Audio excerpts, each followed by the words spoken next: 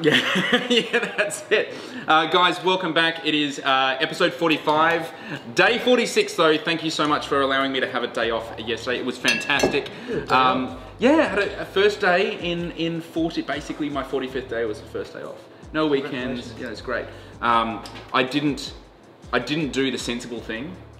You had a drink. Oh, darling. Yeah, we had a really good time. It was just Laura and I. We went and stayed up at Mount Lofty House. It was beautiful. It was really beautiful. And thank you so much to the guys that organised that. Max Mason, big shout out to you regarding that, because yeah, wow, you get to work at an amazing place. That is very cool. But we are back and straight on to the comments. Who was number one? Justin Hess again. So does Justin revert, I want to know, this is a question out to you guys. Does Justin revert back to day one streak because we missed a day? Or is he literally at day, I want to say 16, 17? Justin, are you counting? I think regardless, that's carryover champ status. It's carryover champ status. Come on down, absolutely. Terry, this is Jay. Everyone, this is Jay. Hello.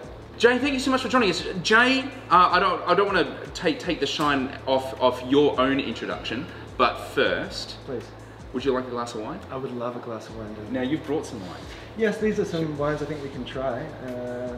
Not particularly for tasting or sniffing or smelling, just to enjoy. Yeah, absolutely. And that's what wine's for, right? And I think we might have actually tried this on one of the earlier episodes.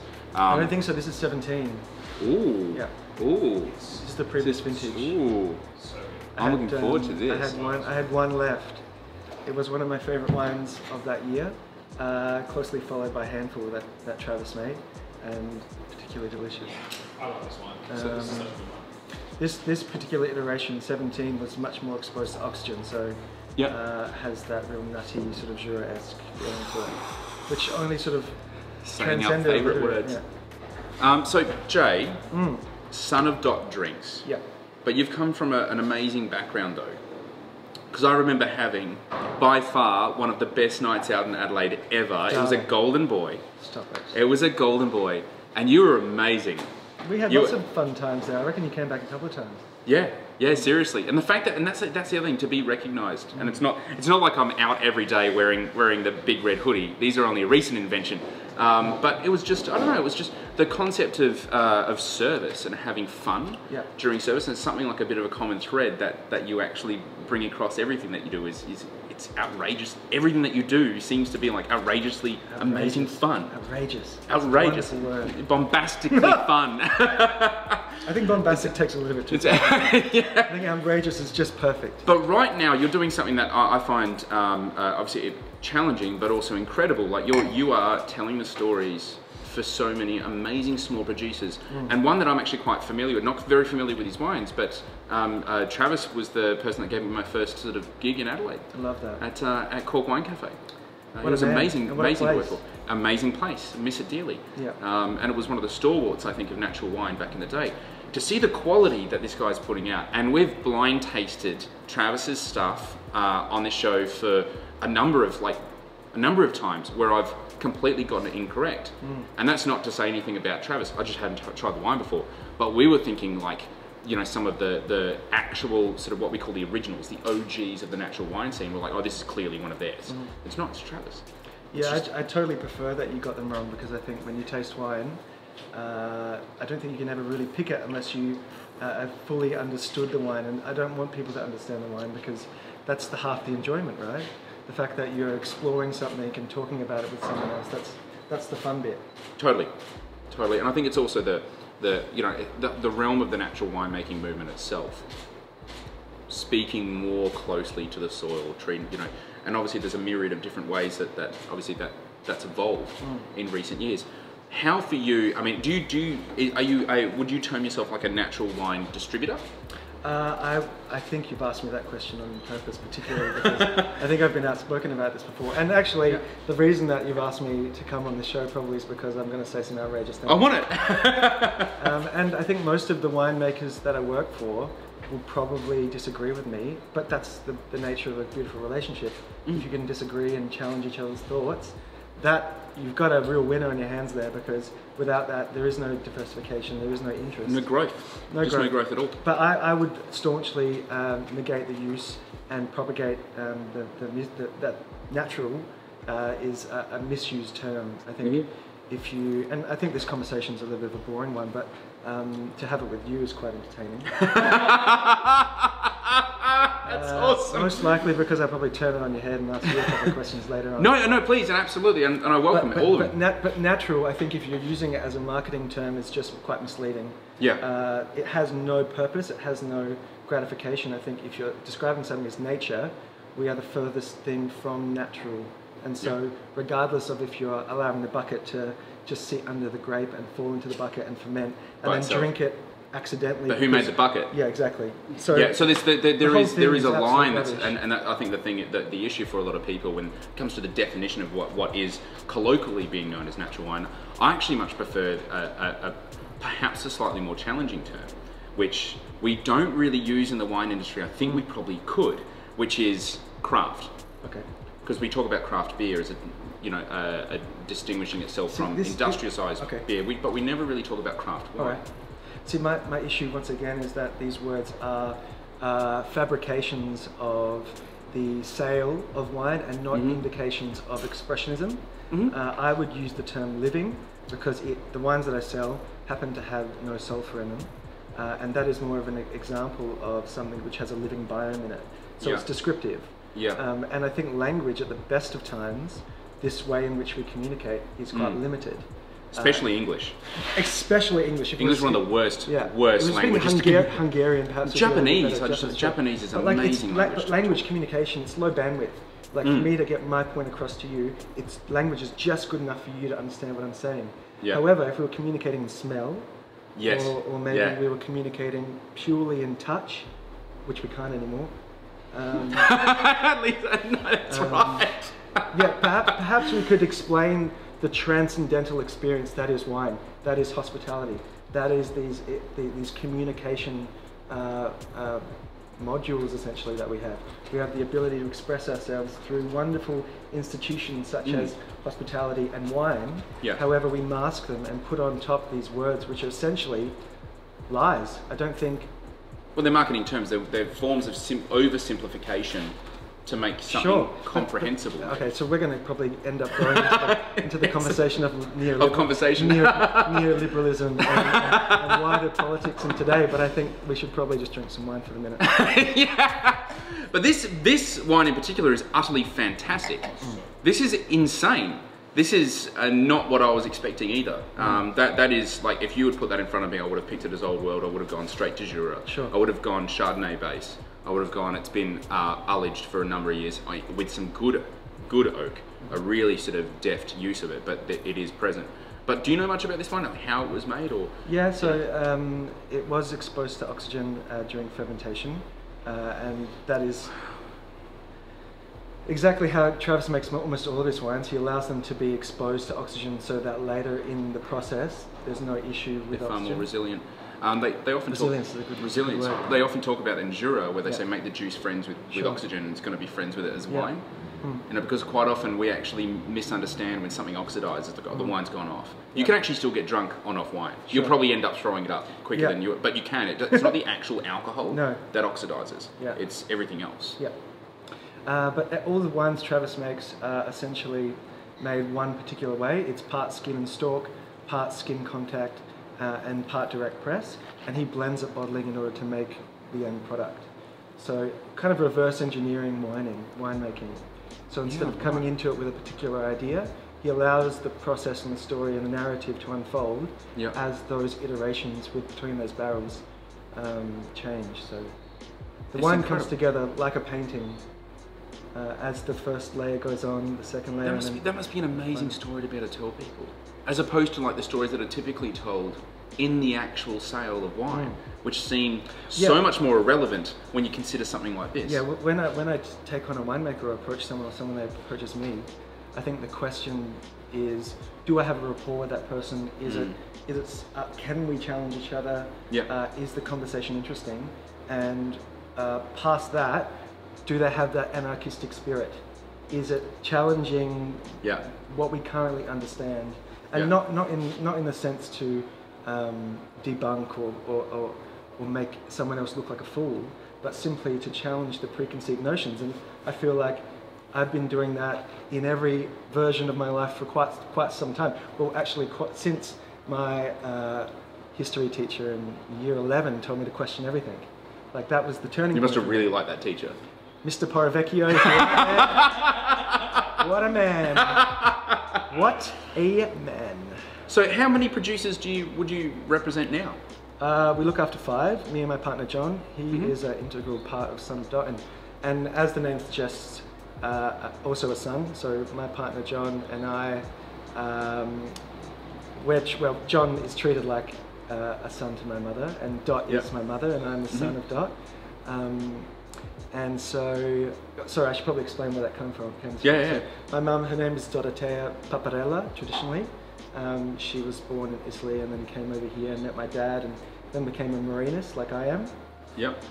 And she's the most vivacious, interesting, outrageous person I've ever met. Not bombastic though. No, not bombastic. That's a crude term.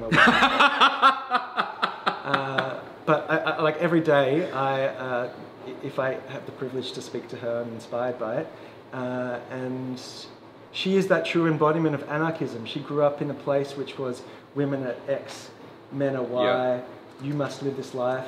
She married her first husband to escape essentially the village that she was living in, or this community that she was living in, and then divorced him, fucked off and went overseas.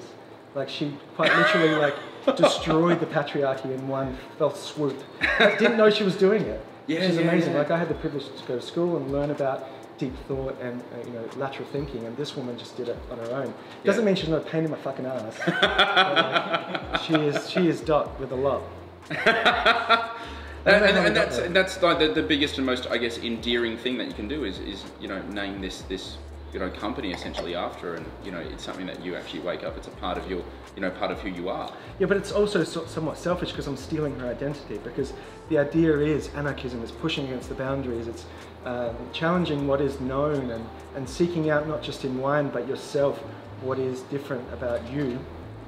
And that's her identity. She lives and breathes it, and you can't really emulate that. I'm only just posturing. I could never be that. So I read that Richard Branson gets something like 100 million a year for the use of his name on Virgin Australia. That's disgusting. Yeah. So does Dot get a little bit of a bit of vino? She's got an allocation. She's got an allocation of some of the good stuff. She does. Just quickly, Brendan, you might need to change Jay's graphic because it says Laura. Oh no! Oh no! No, wait. Let's see if I can do this on the fly without the whole system crashing and burning. I would touch you amorously, but we're not allowed. That's fantastic, because I actually made a point of making a dedicated. I'm trying my best, guys. Okay, let's. That's it. I can it's my first day back, guys. I didn't have much of a break. That's it. That's all I needed. Jay Marinis, Wine Queen. Sophia, chiming in. Lovely to see your smiling face, Sophia. Supersonic Turtle 02, what? Justin dethroned. This is a special edition show. Just don't worry. I think you're a reigning champion, Justin. You continue to reign with love, not terror. Why are there so many buttons done up on Jay's shirt, according to Sean Lau? 1 button per hour was always my rule in hospitality, and that is the rule I will stick by. It's Jay, be outrageous. You're allowed to be. I just want to point out this, all Brendan with the titles, love Noah. Yeah, that was totally all my fault. Oh boy, a bit too full on for my poor little brain to contemplate the transcendental nature of Venice communication after a big Monday of work.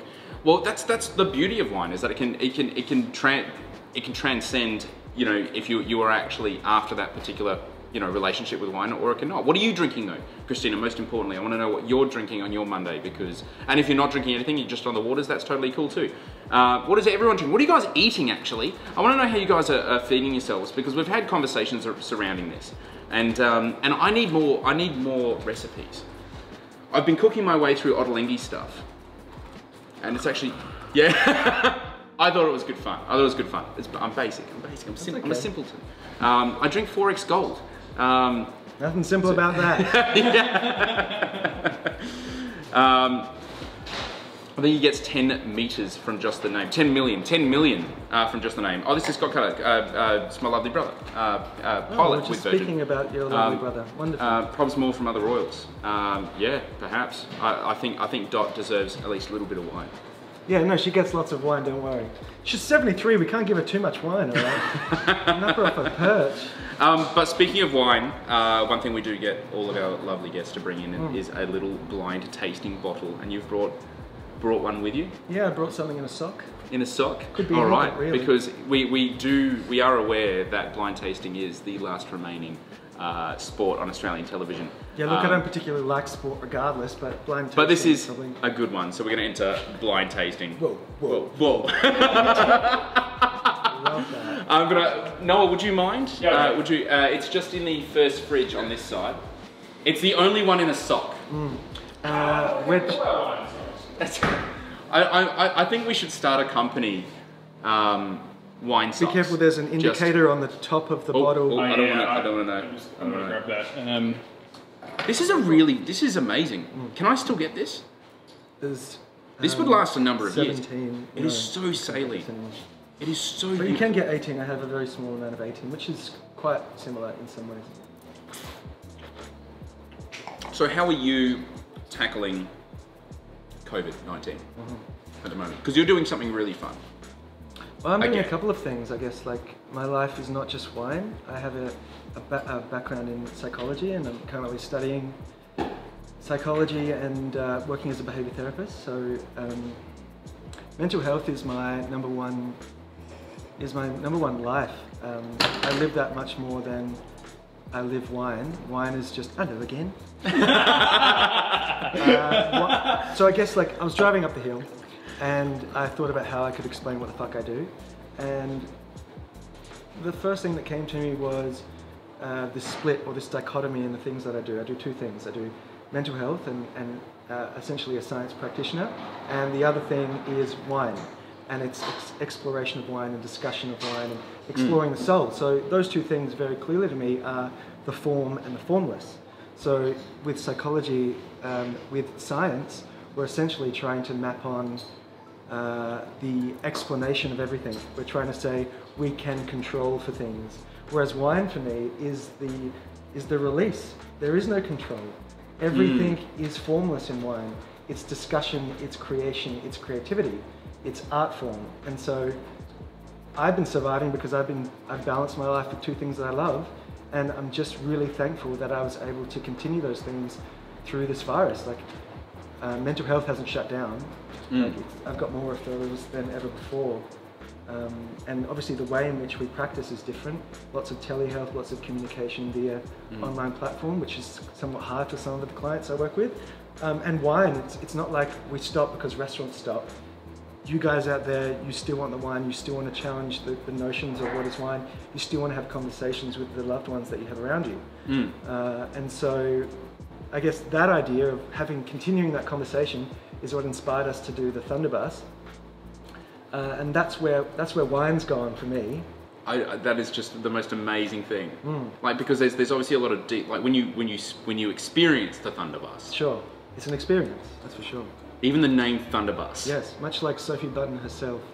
Yes, honestly, that was True amazing. experience that woman. Yeah. You know, obviously that's come from a place of amazingly deep thought for something that can probably be seen as being quite superfluous. Frivolous, yeah. Yeah, but maybe that's the point. But describe, because I don't think I'd do justice to how you would describe the Thunderbus, because it's wicked cool. The Thunderbus exists outside of me and Son of Dot Drinks. The Thunderbus is the creation of Sophie Button, which is one half of Commune Buttons, one of the brands I look after. Yeah.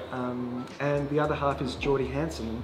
And these two people, they met on Community in APY, and they were doing a tour of essentially managing and assisting and cooking for some Indigenous artists, to which were living out in community in order for them to paint and create and do what they do. And so these two people like met each other and discussed ideas regarding Indigenous agriculture, farming, culture, winemaking, the synthesis between these things. And from that they created the Thunderbus. The Thunderbus is 22 seats. It's bejazzled, as you'd say, like Alex Harris, who's the artist that also did our artwork. He painted the Thunderbus, and Sophie stuck jewels and like real attractive. It's literally a bedazzled lights. bus. Yeah, it's gorgeous. Anyway, and the idea for Thunderbus Road is that they take people out on a tour, not a wine tour, not a party bus, not any of these conceptions. A literal tour. A literal tour of Pamarang land, which where we are. In really in good faith, we should have done acknowledged, welcome. of course. Yeah, welcome because Pamarang culture is all but gone. We don't have that anymore, and so there's two elders of Paramount culture, which is and they are like Paramount culture. There's been a number of amazing books that have been written about it. They're called the Oka Warriors, and they were one of the few. They've got amazing photos, completely like covered in hair. Amazing. Yeah. In full, and it was subject to a lot of interest into like because they never really left here. They were a warring nation. I don't want to make light of a really important topic, but I am also covered in hair. Does that make me? No. But it's just interesting because it, like so many things that you often see about Indigenous culture, you see a stereotypical image, and these were actually quite robust, well fed. Well-watered, hairy people, and it was incredible. And one of the main trade routes through here. In fact, about 500 metres that way. Indeed, that was the main trade route in between here and the Narrandjeri. I love your connection with it's amazing. With that information and the obvious nature of Unicozella and Oka Nation as a larger entity. The relationship you guys have with that, I've always respected that, and I really appreciate that you even allow me to have that little conversation in there. But Thunderbus, yeah. So the idea is that they're exploring the tales which aren't told, the uncomfortable truths, the elements within our fabric of society which otherwise isn't discussed, and then mash the fuck out of it with pop culture, because I guess like this means this transcends to everything in life. People aren't going to listen to you unless you've made it soft or you allow them in. I think a lot of approachability. And this, we may come back to this with the whole natural wine malarkey, but that whole world is essentially saying you're there and I'm here, and I don't care how you got there. I only care about where we are. So come over here. And that really just it pulls people apart, and that's more symptomatic of everything in our culture. We draw each other apart, we never pull each other back in. Thunderbus Road is all about allowing you to have your frivolities, which is why it looks like that on the outside, but on the inside it's actually much more of a mission to escape that, to ask you why you believe what you believe. And so as they travel up the hill, they stop in certain areas, look in certain places, ask you to question where did biodynamics come from? Is biodynamics something that Rudolf Steiner came up with? Or is this an idea that our Indigenous people had a long time ago? So of course. That's what Thunderbus Road is, and essentially Son of Dot, because we have such a wonderful relationship, we've hijacked that, and we're trying to get that message across in a much more shorter medium, which is delivering wine. And exactly what you guys are doing here, which has honestly captured my heart quite a lot. It's trying to rip down the wall of isolation, trying to rip down the wall of loneliness, because the science practitioner person in my mind says loneliness kills us more than anything else. For sure. People that are lonely have high indicators of heart disease, of depression, anxiety, all these physiological things which come from... Even introverts. Yeah, for sure. As well. It's not like they appreciate loneliness more. No. It's loneliness is well, there's a difference between taking time and being introverted and then being exposed to loneliness. These are different things. One you take and one you're exposed to. For sure.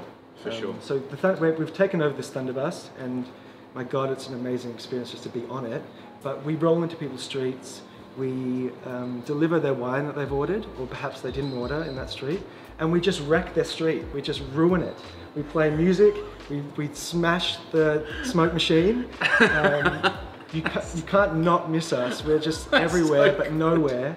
And we deliver the wine, we set up cones, make little sort of 1.5 meter distanced dancing zones, like pull people energetically out of their homes on that I suppose street. you can still have a street party as long as you're distanced. Yeah, no, and we're really conscious of that. You know, we make sure people are in their own areas around the street. And, you know, it's kind of like we were talking before how a good idea comes along. This, essentially, you've created a community. Yeah. And I had that sensation the first day we went out. We went out, people were coming out of their houses, waving, really partying, enjoying themselves. Just going, someone's actually trying to make it's almost like, I don't know, Mad Max crossed with something or other. It was incredible.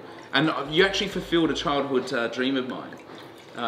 You don't know this. Okay. I got an entrance song. Okay. You give people the right. Yes. So when you order great living wines from Sun Up Drinks and it gets delivered on the Thunderbus, they message you beforehand. Is this right? Yeah. Request a song. Yep. Yeah. And they will play that song on arrival. Yeah, because we've lost the sense of importance. Like you said earlier, we've lost the delineation between time. We have none of the olfactory ideas that we once had. Yeah. And we're trying to gift that back to people just like you are. You're saying 5 o'clock, that's knockoff time, baby. That's you and me, we're together. Yeah. It's the same with the Thunderbus. We're saying, order some wine, fucking wreck your street, and we're going to shock you back into what is actual reality, which is connectedness, which is community. Because everything that's happening right now is not normal. I mean, new normal, not normal. No, I think now is the only normal time in a lot of ways. I think Travis and me have been talking about this a lot, and I think he said to me probably the best thing. I've been reading quite a bit, but this is the best thing that I've heard so far. And that is the only way to start a new conversation is to currently stop the one you're having. And so by allowing that, what I think he means is by allowing the time and space between that old story that we've been telling ourselves, which is geopolitical, which is financial, which is gendered, all those conversations we're having, it's allowed that conversation to stop. For us now to have a breath and restart a new conversation. So now is actually the only period of normalcy. Before that, it was absolutely bullshit. I want to know from you guys, because we're waxing lyrical. Firstly, we do have a blind wine to taste, but secondly, I'm actually genuinely fascinated with this. Have you guys, I mean, sure, you've had the physical changes into your lives to be able to help cope with things like COVID. And yes, Terry, that does mean I drink. I know I owe you another one as well. Oh man. But have you actually altered the way that you would live your life ongoing after? I'm not talking about like I'm going to be waking up at this time instead of this time, or I'm going to be taking this route to work. Not the fundamental things, but literally, are you actually seeing yourself in any different light because of this? For me, I'll openly share that I was saying to Laura probably around about a week or two before this whole mess really happened. I was like, it would be really great if the world just hit the pause button for a while, because it was getting a little bit too quick for me to handle. And for all of us to handle. It was just running at the pace out. And that's irrespective of things like, you know, viruses and crap like that. This is just about information. And I really appreciate that. That's an awesome one. Stopping a conversation, because there was also a lot of conversations. We were scratching our head going, in fact, Aaron Fenwick, his quote, same thing, the same sentiment that you just shared before. Are we still talking about natural wine? Seriously? Yeah. Like, can we just get on to, it's wine. It's just wine. Move on. What's the next conversation? What's a conversation that actually makes a lot of sense? The only conversation in there is challenging the norm. Outside of that, it's all bullshit, because natural wine essentially is telling us that we need to say that one is good and one is bad. The word in itself is biased, it's pejorative. Yeah. But yeah, I echo the sentiment of Brendan, and if you have thought that your life is now potentially changed, or the people around you has changed, I want to hear that too, fucking hell. But also, if you haven't thought about it, fucking think about it, because now is the time, now is a gift. This is the first time in a million generations that we've had. Well, we'll have this opportunity. And the first time in everyone's lives that I'm over 30. And that's allowed me the opportunity to... Cheers to that. Cheers. All right, so we've got a blind tasting wine, mate. We're going to get onto it. Noah, are you going to be running the game for us? Pretty please. Do you know the options game? I do, but like I said, I don't like sports, so the boys can play, and I'll just observe. I only decided to bring a blind wine because it's the rules of the host. It's the rules. It's the rules. It's the rules. As one that respects hospitality, I will respect the rules. However, I don't respect the idea of sport. Well, no, it's more so challenging me. It's also challenging well, I mean, people like to see me fail at things. I realised that was really entertaining for a lot of things, and I learned from it. I felt it. No, and it improves me as a person. Sure, but this helping me fucking improve. wine is hectic. So This is really hectic. Yeah. It's cool. It's like a Shannon-y, Gewürzy thing. It's got a bit of age on it, and I'm questioning whether it's old world or new world because I think it's really well crafted. This is a really tiny little wine. First off, white wine or red wine? I'm going to say this is a white wine. Oh shit. Yes, it's wild. Cool.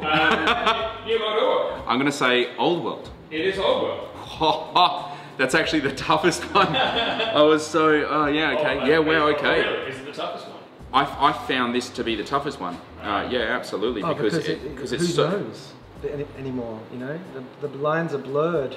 Yeah. The blinds are The blurred. lines are blurred. The blinds are blurred. The lines are blurred. The lines are closed. All right, so what country in the old world are we? France, Austria, Germany. Damn. That was the difficult possible. Damn. We're thinking on our feet, darling. I want to say it's France because it feels like Vouvray in that instance. I want to say it could be Austrian Gewürz, or it could be some. I'm gonna go Austrian. Hit the nail on the head. It's Austrian. Nice. Now we're stretching my wine knowledge, but we're gonna. Thank God I've done a little bit of research. Austrian because it feels a little bit more robust than what would come out of Germany. Germany would have a little bit higher acidity. France, I feel this is in that Gewürzy Riesling territory more so than the Shannon-y territory. That's. We're gonna go Steiermark, Burgenland, or Vienna. Burgenland. It is Burgenland. Cool. We're gonna go to variety. Yeah. Yeah, that's the next. Is it a blend or is it a single variety? It's a single variety. Oh, cool. Purist here, purist. We're awesome. going Riesling, Gruner, or Ooh. Welsh Riesling. The fuck is Welsh Riesling? It's Well, another variety. They go around. And Burgenland as well. I'm gonna go Riesling. It's Gruner. Really? Wow, that's really cool. It feels almost sweet. There's like a residual to it. It's amazing. I think the real one that's actually going to trick me up as well would be vintage. See, I think like this is again the conversation of, and I'll give you a little clue. Oxidation. I think oxidation, like, it presents as so many different things. Yeah. And just even the wine that we were drinking before in your shed, I think that sort of has Yeah. a certain element of this as well. Yeah. For sure. Exposure to oxygen, which is the lifeblood, it allows more flavour than you could ever imagine. Especially mid-palate weight. You can actually see it on mid-palate weight. You see it in Jura, you see it in this particular wine. It's incredible. So it's Gruner from Austria. Yep, cool. You were pretty good, by the way. That was good. You just He's not Mr. Big, yeah. well, I mean, apart from the Gruner thing, but yeah. maybe the first time. That was, okay. 15, 13, 11. 15, 13, 11. This has some age, man. Sorry, 19, 15, 19, 13, 19, I'm going to say 11. It's 13. Okay. Wow, still very impressive. What is this producer? No, this is a very cool. Oh, cool! I've not tried these before. Ever? No, never. Never. That's fantastic. Who brings it in? So Travis did at one point through Bricks. Excuse Yeah, me. oh yeah, that's right, Bricks. Let's you guys, you're gonna have a look at this. Is it still available? Not this particular wine, but maybe the producer? Yeah, I think someone else in Australia has taken over. I couldn't tell you the name, but I'm sure Travis could chime in and let us know. But a big shout out to Travis Townsend, because I called him, I was on a walk, and we had our existential chat, so much so that my brain fell out of my head.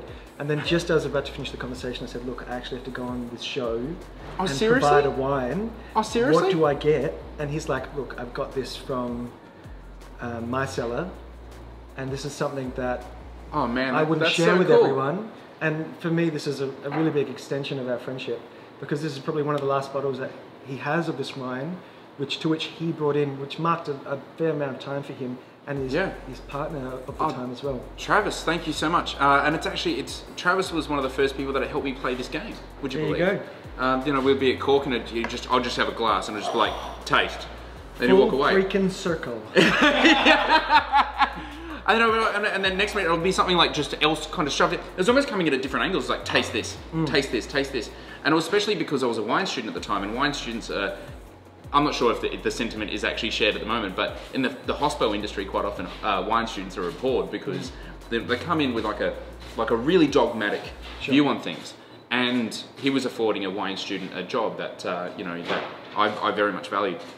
But being able to taste through just some of this, he introduced me to Yalma, and he introduced me to what's the amazing Southern Rhone natty producer? It was so good.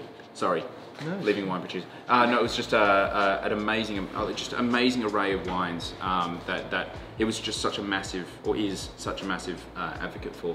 Mate, that's a cracker. That is an absolute cracker. That is, and drinking really well right now. This is a really wonderful expression of what I call living wine as well. It's Christian Schieder. Their family had 4 generations in the winemaking game.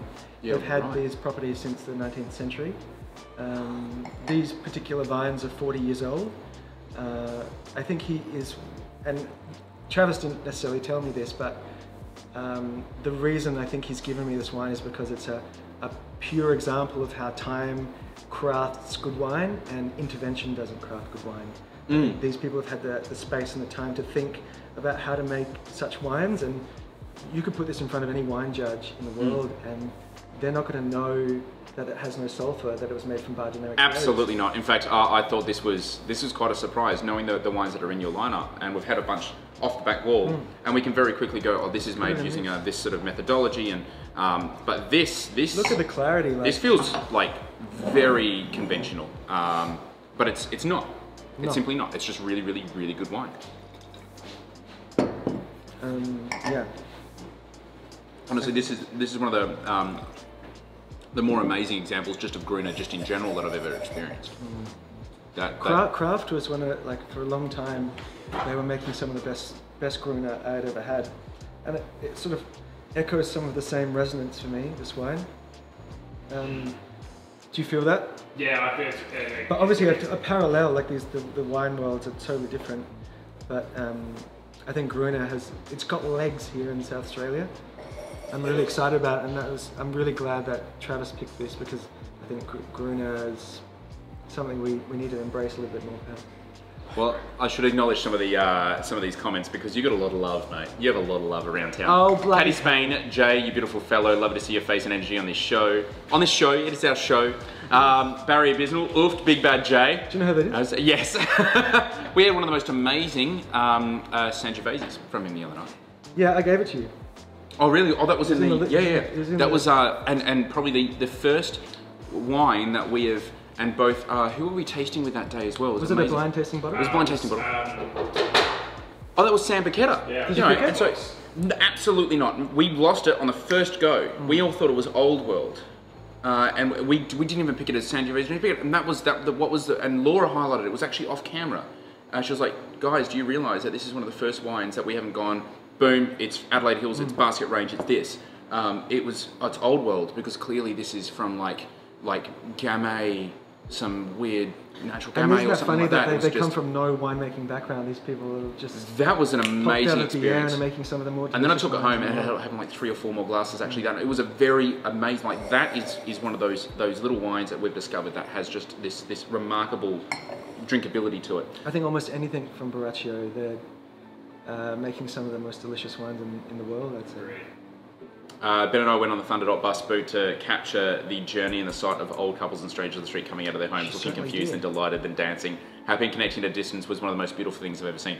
And I've seen the photos as well. It's and I totally believe it. We literally, like when they rocked up here, I mean, yeah, we was totally down. That was sick. That was probably the sickest one experience. You were number one, Brendan. We were number one. That was so, Test subject. It was. Honestly, it was. And I had Pony by Junior Wine play. That will always stick out in my mind. What was your song? Elle, you've just had it answered for you. It was Pony by Junior Wine. I wasn't entirely impressed, but it was a fun time. As difficult as this time is, as much as we try to compare it to a normal, this is such a potentially progressive time. Should we take advantage of it? It certainly puts priorities in perspective when you bring it right down to the basics and what you actually need. And I totally and we've changed our entire outlook, our entire business model, our entire strategy, our entire everything. And to be honest, quite often half my day, if not more, will be spent talking about gin. And we sort of reconsidered, like, what do I want to be spending my time on doing? And both Laura and I, even a lot of the team here, we're just like, I really like wine. Just really like wine. Wine's the most amazing thing. So yeah, we sort of double down. We're like, let's bring wine to the people. Hi team, later on tonight. If you ever need a fill-in Thunderbus driver, please look me up from Aiden. Harry, I love the way that Jay sees wine in a much wider context. Yes, wine is just a drink, but it's also part of culture and politics. Yeah, and that's so true.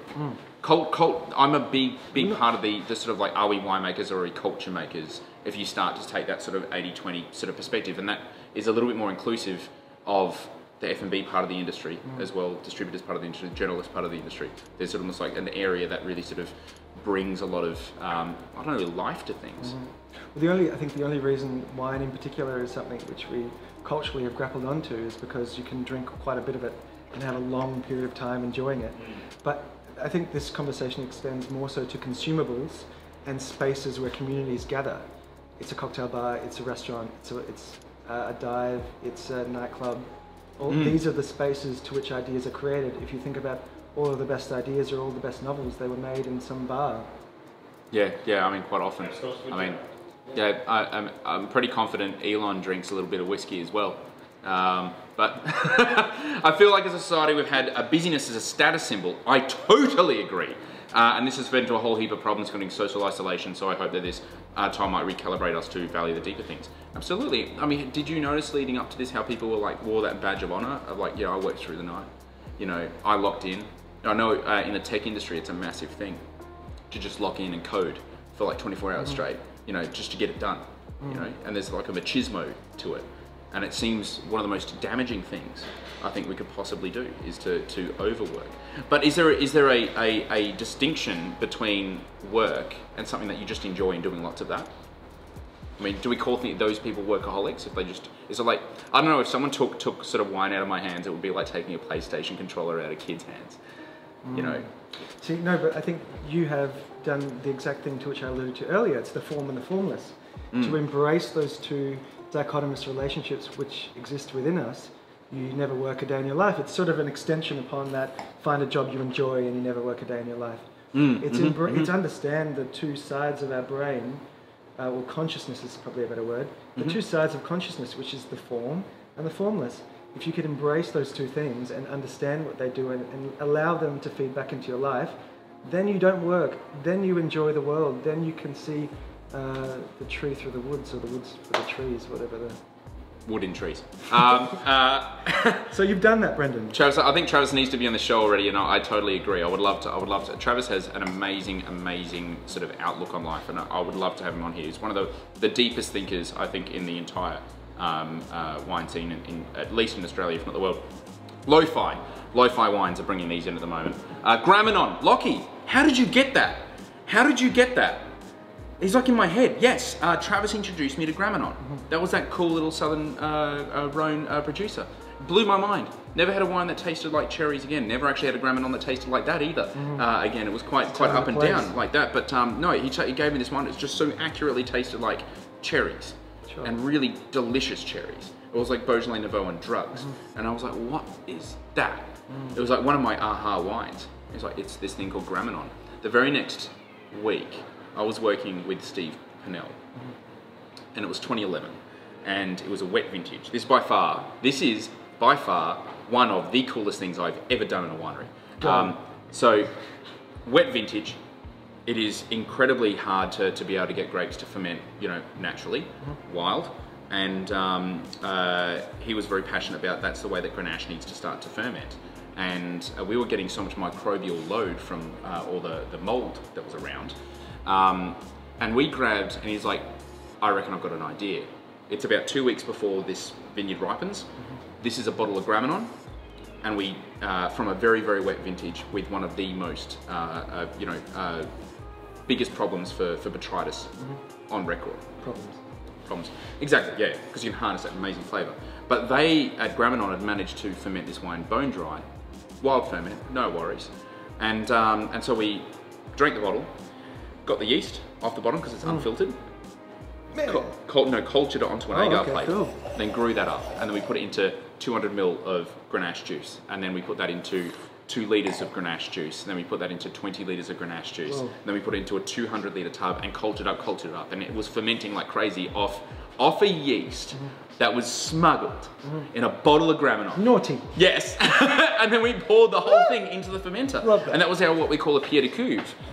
You know, essentially it was a cultured up yeast. And lo and behold, it was one of the most amazing, if you tried the Essie Panel 2011 Grenache, it was actually amazing. Bloody good. Bloody good. No, really, really cool thing. Actually, yeah, Graminon. I love Graminon. Sure. Totally. Now sponsored by Graminon. Yeah, that's right. But speaking of wines that you've brought in, Limes.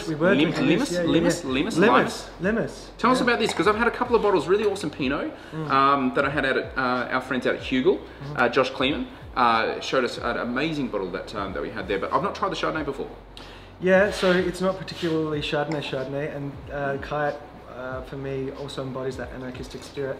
This is about 90% Chardonnay or 95% Chardonnay and then 5% Riesling from glacial soil Riesling, which obviously lifts the acidity and brings the length to the wine. Alternately, it may have been a flabbier style.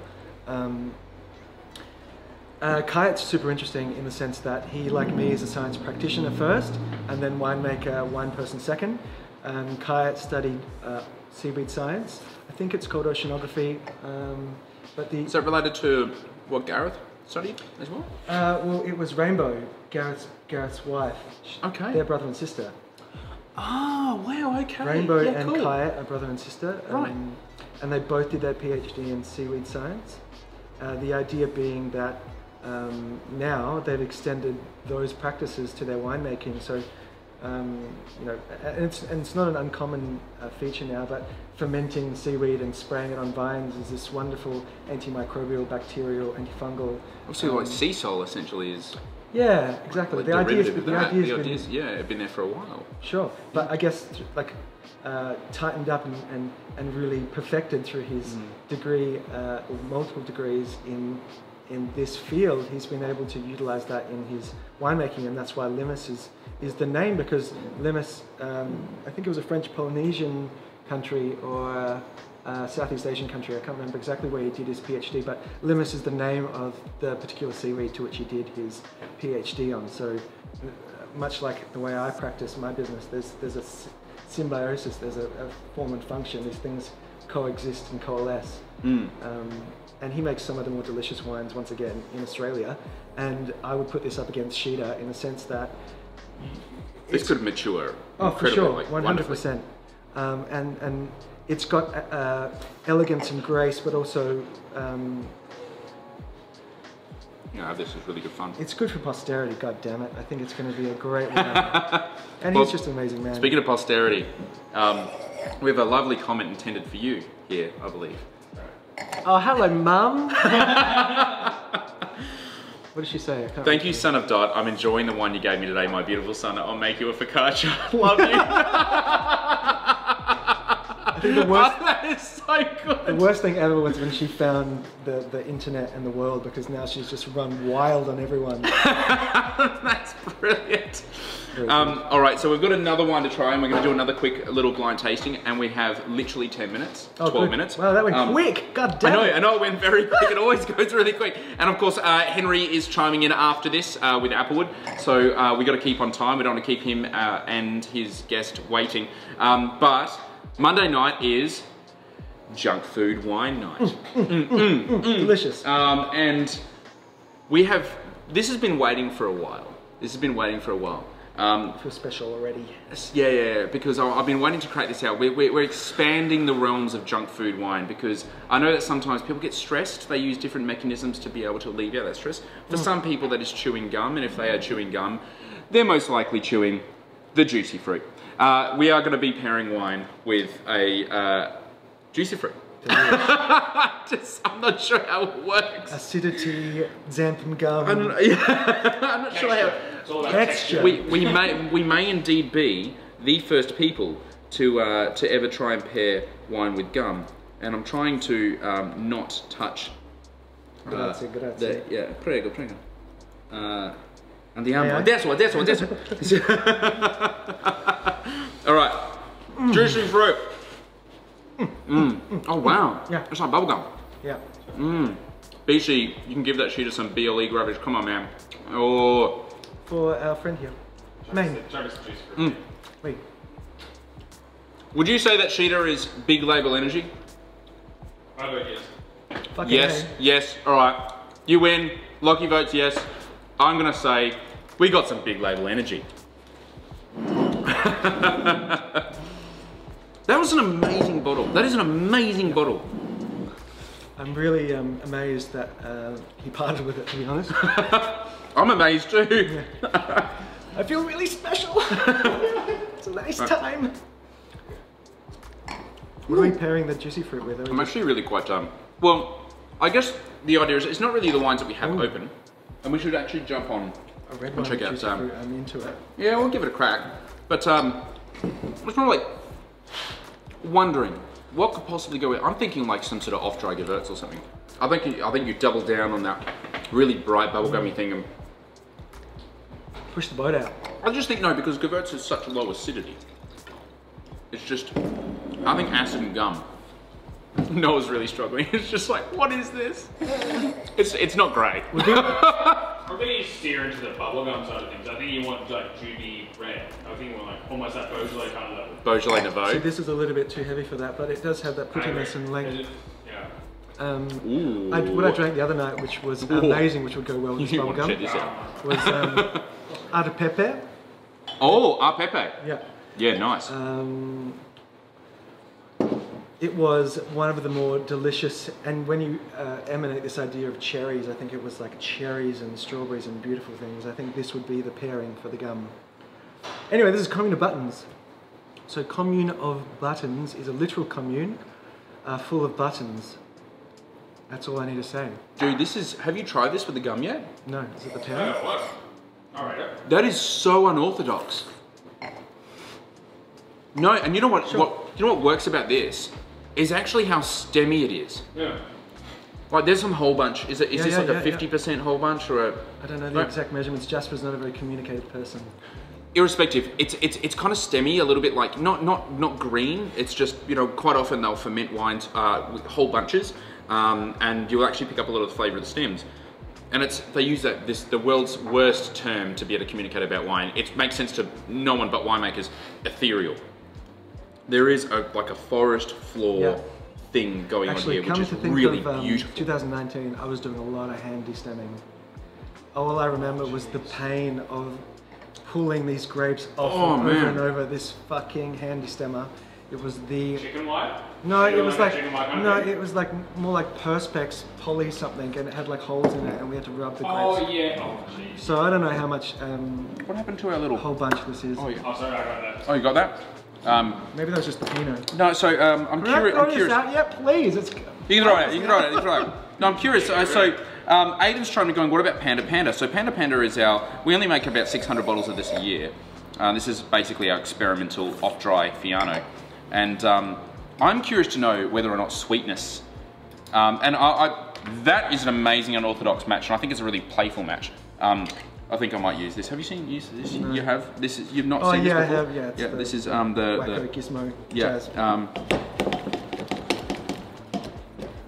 Oh my god! That went quick. That went quick. I do wonder what the rest of the bottles look like.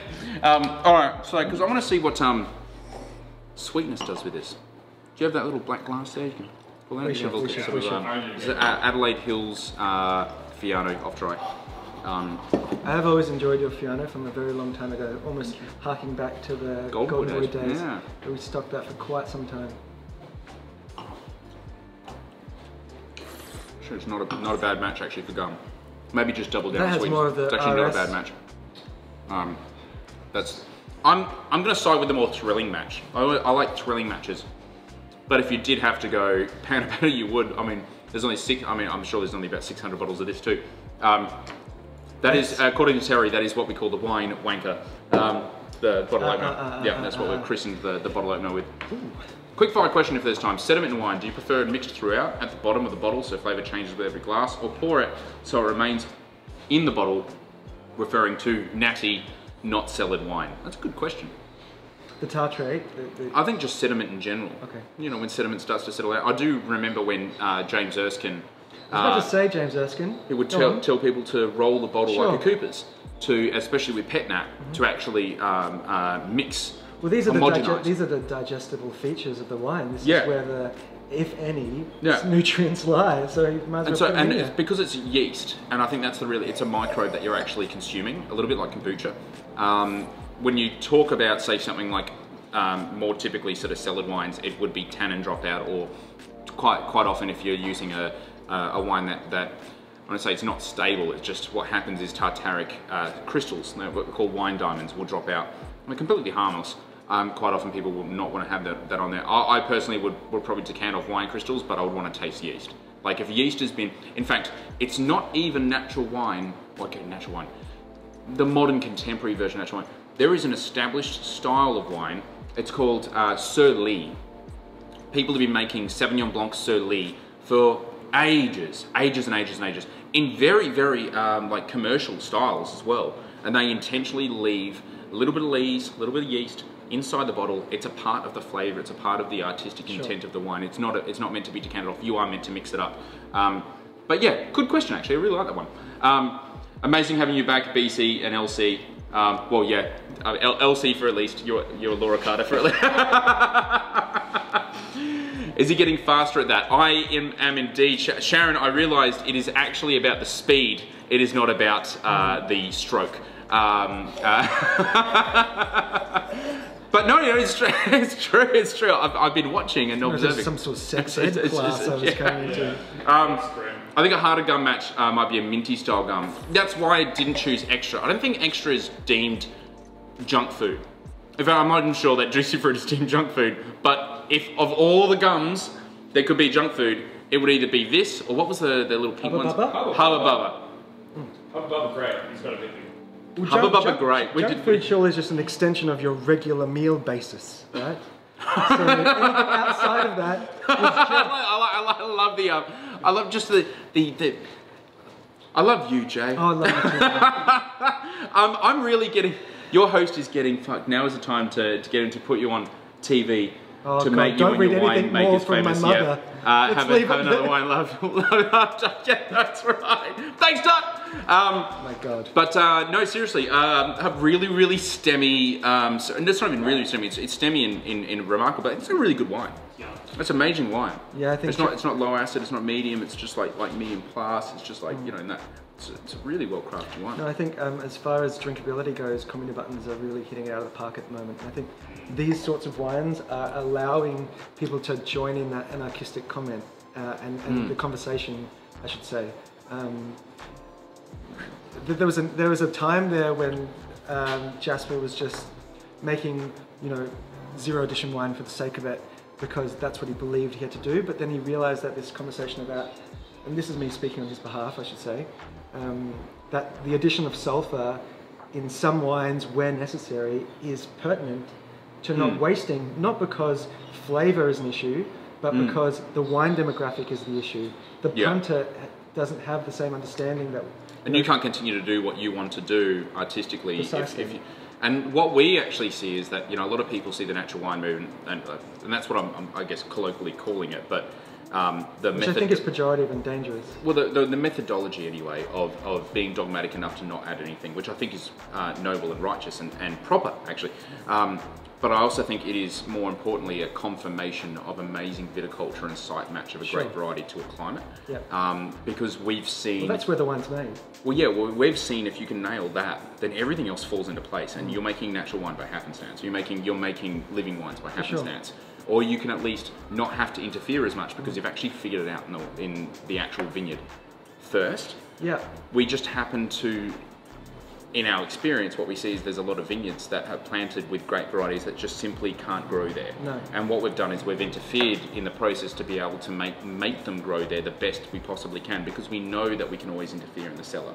We know we can always adjust the acidity. We know that we can always sulfur up something that's been machine harvested so we can inoculate later on.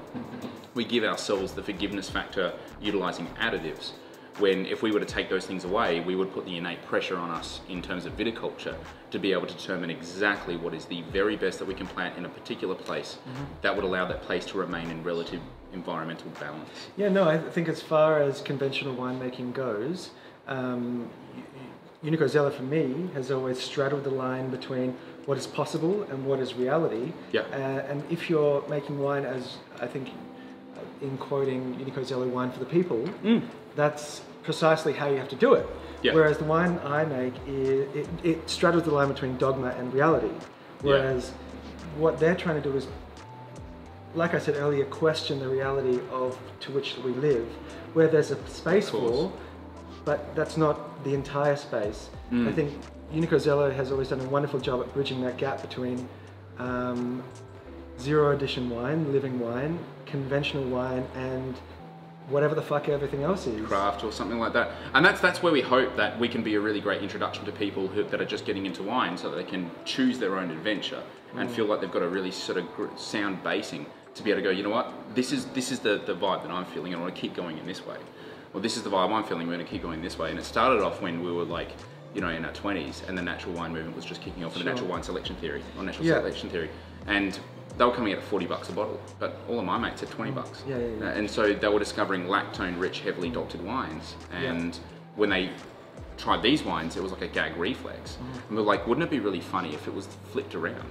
What if these wines were $20 and they would just go, oh yeah, no, I'm going to go buy like a X producer here that is made very conventionally, and they're going, oh wow, it's like drinking milk, that's disgusting. These wines should be uplifting and fun and energetic and vibrant. And that's sort of how we started. We're like, we want to be talking to people at that point in their wine journey to be able to go, there's actually a different way. And I think you are the embodiment of the Thunderbus in a lot of ways. I am the Thunderbus! Because what you've done is you've coalesced pop culture with questioning the way in which we do things. And so, you know, whack in the fact that you guys are a B Corp and you're bejazzled. You know, you are the Thunderbus. Bejazzled. But for me, that doesn't push it far enough. And this is why you and I probably would disagree on a lot of things. I still respect you and love you, Jay. Oh, no. I mean, it's just wine at the end of the day.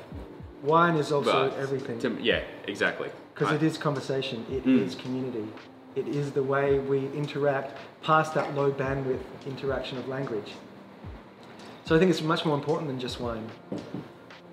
But on that note, and it is much more important than just wine, there's you guys to cater for. And there's also Henry, because Henry I know is waiting to hit the stream button. Thank you so much guys for joining us on episode 45, day number 46. Jay, seriously, thank you. Bloody pleasure. No, seriously, I was made to get a different take on wine, and a really sort of enlightened take on wine. It's the way that I wake up and think, and I try to always put a filter on myself sometimes, and it's good to be able to lift that filter and actually be able to explore those different concepts with you tonight. With pleasure, with pleasure, Dylan. And of course, Jay's Instagram is actually linked. Dorothy, is linked actually in the description, so you can actually jump onto his Instagram, yourself and John, right? That's right. Instagram, to be able to pick up their stuff. I know there's a few of you that have already ordered and had amazing experiences. Thank you, Terry. I really appreciate it. Of course, Terry, you're carnage, mate. Thank you so much. And if you can get your hands on, I'm gonna really spruik these wines here, because these are amazing examples of where we could be going when it comes to wine in Australia and indeed worldwide. Thank you so much. Have a great night, guys. Stay tuned for Applewood. But for now, we're out of here. Au revoir.